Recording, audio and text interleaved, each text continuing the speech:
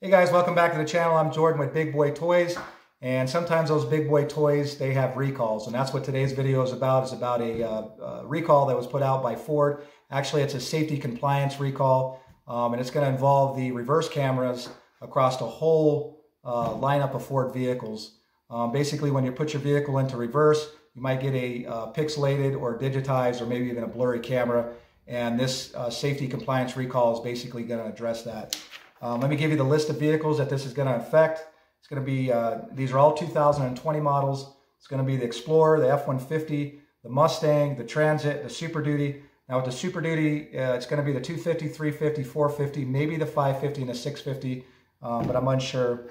The Expedition, the Escape, the Corsair, Edge, Ford Ranger, and Lincoln Nautilus. I actually own a 2020 Ford F-250. That vehicle is actually at the dealership right now, actually getting this repair done as we speak. In the next clip, I'm going to go over the documentation, what you need to know, what you need to do. And also I got a short video in there that actually shows you what the problem my vehicle was having. So let's get into that, to the rest of the video. But before we do, I want to give a shout out to one of my sponsors, Super Clean, Clean Super Easy and Super Fast.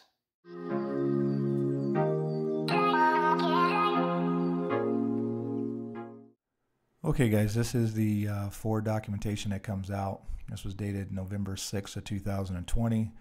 It is the compliance recall 20C19.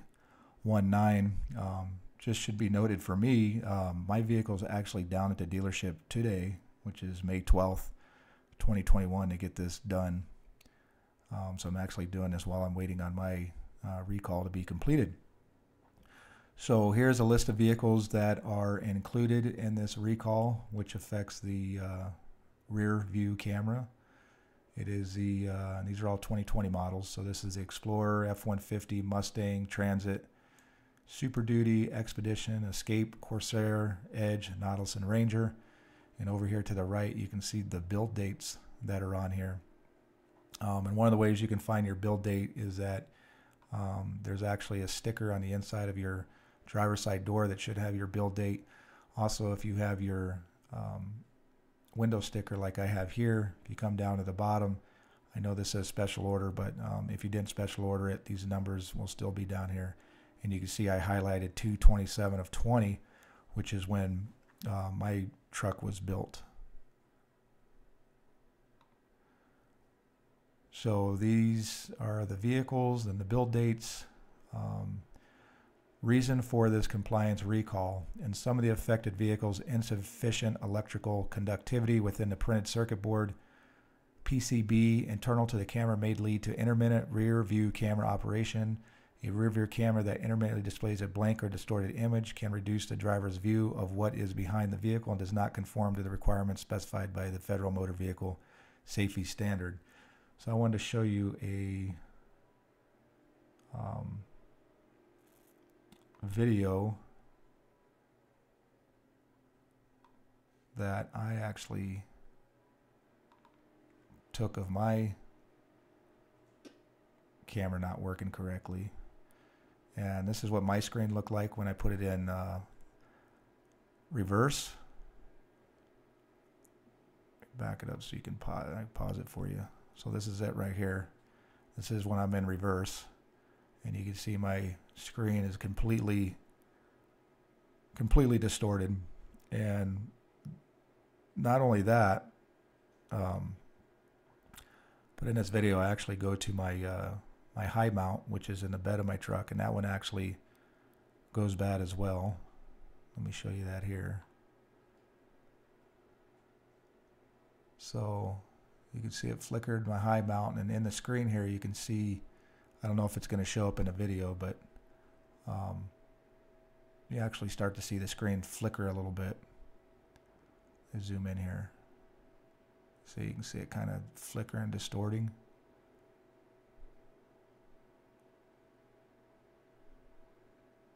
And they're actually going to replace that as well.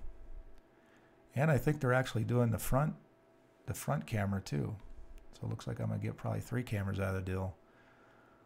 So continuing on, service action. Before demonstrating or delivering any new in-stock vehicles involved in this recall, dealers are to replace the rear view camera following the attachment.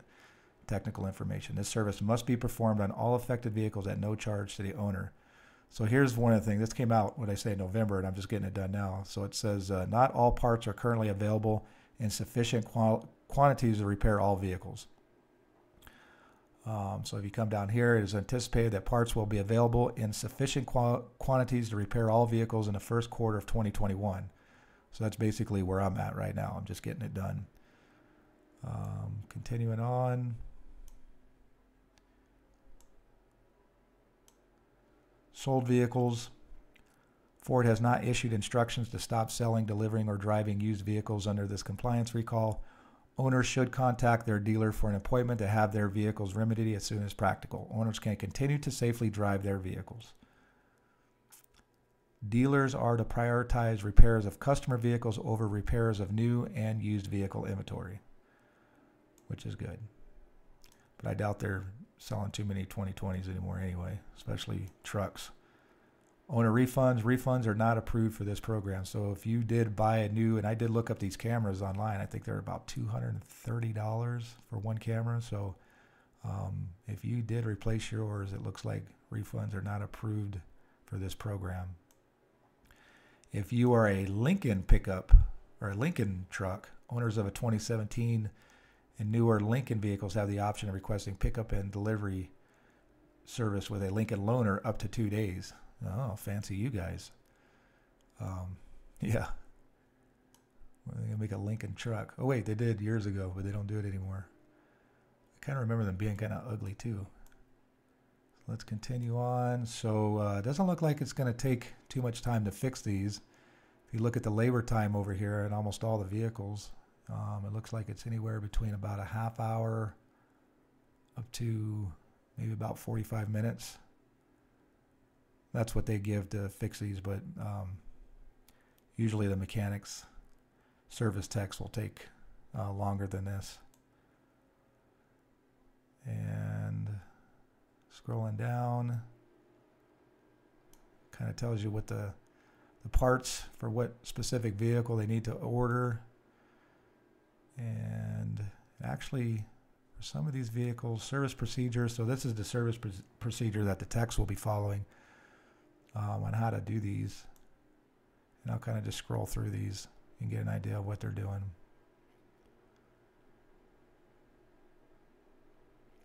And I'm going to put a link to this document in the description of the video so you guys can pull it up and review it yourselves.